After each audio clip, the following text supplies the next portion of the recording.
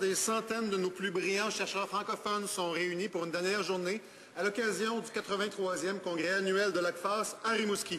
Mais la présidente de l'ACFAS, Louise Dandurand, s'inquiète que les conservateurs sabrent dans la recherche et musellent les scientifiques fédéraux.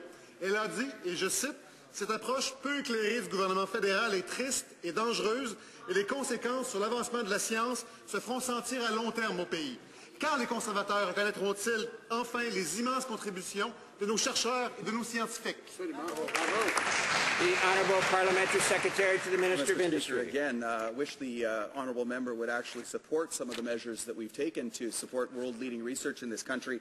Here's a quote from the President and CEO of the Canadian Foundation for Innovation about this year's budget. This is the largest single investment ever made to support research infrastructure in Canada.